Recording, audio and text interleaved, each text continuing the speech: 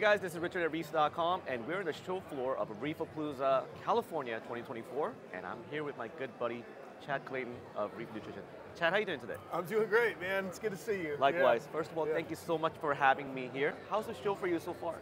Oh, the show's been great, actually. Yeah, yesterday was just a steady stream of people. Yeah. All the aisles were pretty well full. We sold a bunch of product, and yeah, it was just great to meet hobbyists at events like these. For sure. Yeah. You know, I've been meaning to get with you because, you know, like, you guys offer so many different products, and you guys actually make a lot of the products in-house. And then, you know, I was talking to many different facilities, and term biosecurity comes up very, very often. Now, can you tell me a little bit about biosecurity in your office, and how is that important for you guys? Yeah, biosecurity is one of the most important parts of what we do. Basically, for those that don't know what that means, it's essentially securing the biological aspect of what we do and protecting it from contamination and from disease and things like that. And so we basically take our education on this from aquaculture. Okay. Biosecurity is very strict in shrimp farming, and fish farming. Yeah. They have things called critical control points where you wash your hands, you wash your shoes, and then you get to enter, you know, those areas, things like that. Shrimp farming, actually, some of the farms have different colored shirts or uniforms. Yeah. And you're only allowed to, you know, if you're wearing orange, you're only allowed in the orange areas and so on, so that you do not transfer disease from like the larvae to the adults or vice versa. And so we employ a lot of those similar techniques. We teach our employees about vectors of contamination. So how do we get disease into our facility and contaminants? We identify them as like the ocean, a lake, somebody going fishing, somebody going to a public aquarium, or putting their hands in their own aquarium and then coming to our farm. You know, we identify those as problems. And so those are ways that we could, you know, eliminate contamination. Same with animals. We don't allow dogs at our farm because dogs can roam around and poke their nose in things and transfer things to our animals and our phytoplankton ponds. So you're just talking about phytoplankton. Like, what can happen if it gets contaminated, and how would you define contamination in phytos? Right, so with phytoplankton, the biggest contamination threat that we have is one phytoplankton species contaminating another.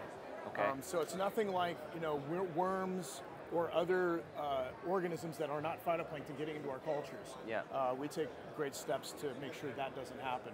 But contaminating with algae from one pond to another is something we try to avoid. And we do have a very robust water filtration system. We basically made our own water filtration system using ozone.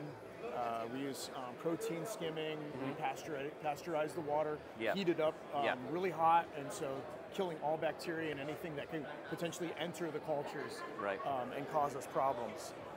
And if we do have a culture that's contaminated, we break it down immediately.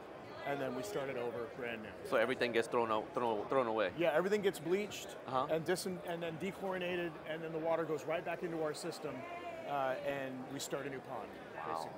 With clean, filtered salt water. We make our own salt water too, so that's awesome. There's another way to avoid you know, any contamination from the oil. Even I mean, even if you like ozone everything and filter like crazy, there's still that minute chance of things slipping through.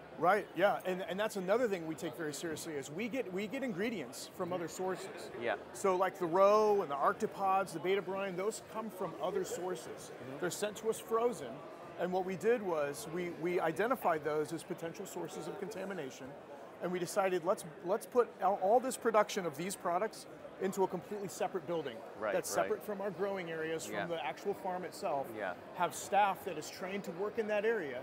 Bottle everything up, put it in the cooler, and then they're done for the day. They go home. And we train our employees to just be aware of these things. Awareness is like the biggest part of it, because there's only so much you can do. Like you said, there's airborne stuff. Birds can bring things in. I mean, we are in a rural area with farm and greenhouses, and so we can get insects and birds, and they can potentially bring things in. But we do have closed systems, so they can't just, you know, come into the greenhouse and poop on a pond. You know, the ponds are all enclosed, and protected from that kind of thing. Gotcha. You know, and then I was wondering, because you guys do also pod, and since you do a lot of pods yourself, Are you, I mean, is pod people separated from the algae people and vice versa? Yes, absolutely. So our live rotifer culture area is separate from the algae. The copepod growing area is also a completely different building, detached from our greenhouses. And one other thing I might add is that we don't work with fish. We don't import fish. Right. We don't breed fish. Right. And so there's really no worry for customers buying our stuff that there's going to be some fish pathogen that is coming from our products. Yeah. Like a parasite, anything Right. like that. So that's another thing that we're very pleased that we don't have to deal with. Right. And we don't have to go to extra steps to prevent contamination from sources like that. Gotcha. So ensuring this biosecurity goes through all the proper channels and et cetera, all the way down to the end users, how do you guys train the stores and other customers that buy from you? Right, so essentially we let them know that we do have a biosecurity plan and that we offer training for employees. So any new employee automatically gets the biosecurity training. Okay. And then we do refresher courses as we expand and work with new, maybe species of algae and things like that. Gotcha. And so we do pass that information on to some of our customers that are interested in it. For example, Australia. Yeah. It has very strict biosecurity protocols. So strict. And they don't allow much in there unless it's been tested for pathogens and things are not alive. So we sell a lot of our dead, frozen, non-viable phytoplankton to Australia, and we have to have it tested and proven with a certificate. And that certificate goes with every single batch, so that when it goes into their country, goes through customs, they see that, and they sign off on it, and it moves on to the customer. Didn't you say that before, that they had to be like gamma rate on everything? There are some places that will gamma irradiate, the foods. It's like, it sounds like a middle of a Marvel movie, like a Hulk, Copepod into some villain or something, Right. Right. Amazing adventure of a Copa god. right. Yeah, and then also, with, like I mentioned, our stuff is, our algae is frozen, most of it, or refrigerated, and we're rendering the cells non-viable, so we're also, nothing else is alive in the mixture, especially when you freeze it, things die. And so if there's anything that slipped through that we didn't catch, all the way to the bagging, of where we put it in a bag, seal it, and label it, the freezing will take care of that. But we do, recently we set up all kinds of filters on our algae outflows. We have quality control where we look at samples from every single pond to make sure there's nothing weird showing up in our cultures. I do it with the copepods, our rotifer guy does it with the rotifers. So we're constantly on top of these things because we want the cultures to be happy and healthy. And of course we want to sell something that isn't contaminated. Of course. And so it benefits all of us when we do this. Gotcha, man. Honestly, I knew there was a lot of work behind it because, like when I go to public aquariums or aquaculture facility, before you touch any tanks, we have to wipe down with alcohol and et cetera, and then we have to, you can't use a net from here to there, it's designated, things for each system. So I knew that you guys had something in the process, but I didn't know it was this in depth. Yeah. You had a great speech at RAP Orlando, I think last year, in regards to it. Right. Yeah. Yep.